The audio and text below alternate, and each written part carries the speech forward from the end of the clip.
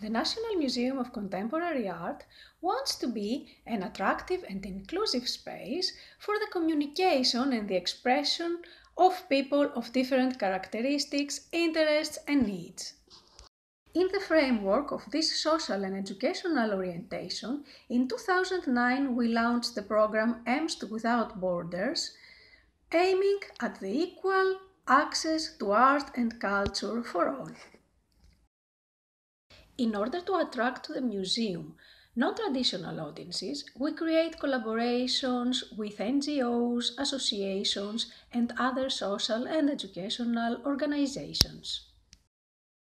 Through this program, we want to make the voice of the vulnerable or socially excluded people be heard. The collaboration with Melissa Network and Project Home is part of EMST Without Borders.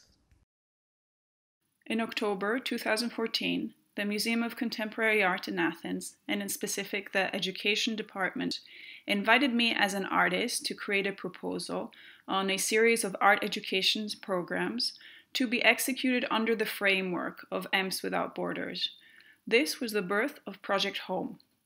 The initial aim of Project Home was to approach with a combination of theoretical and practical sessions the theme of home in its multitude of meanings and associations, to give the opportunity to participants to understand, through artist references, the possibilities of visualizing, with metaphorical associations, issues related to home, and through practical hands-on workshops to create their own three-dimensional homes, bringing into fabrication memories, aspirations, emotional challenges, and views on their interfamily relationship. In the final session, there was time to gather together and discuss as well as analyze their homes, which they created.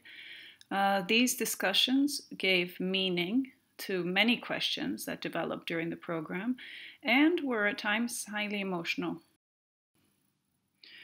The practical creative sessions provided the opportunity to use materials with literal and or metaphorical associations, retrieve memories long compartmentalized and rarely narrated.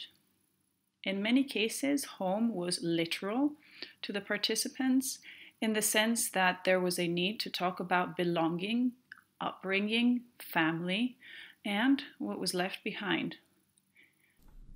This is my hut. Most huts in Africa are made of wood. The hole on top is for the smoke to go out.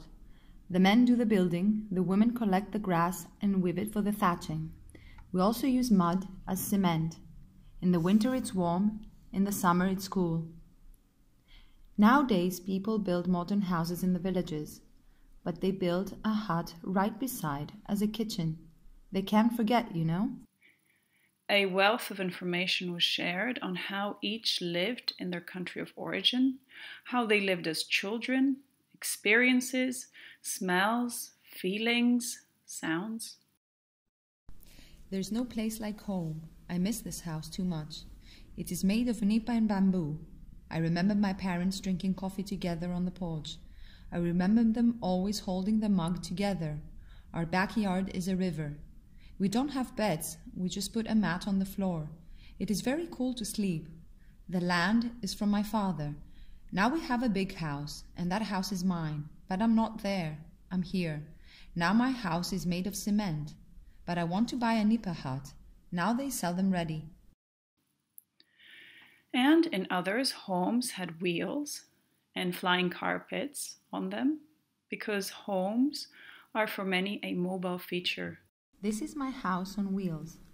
I traveled all my life, since I was born. The whole idea is that you take your home with you. Make everything from scratch. A house is how you make it, but it's not necessarily forever. The roof is hatched because the house grows old as we do.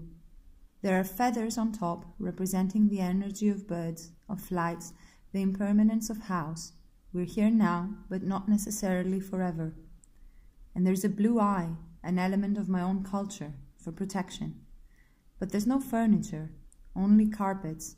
You can roll them up and go.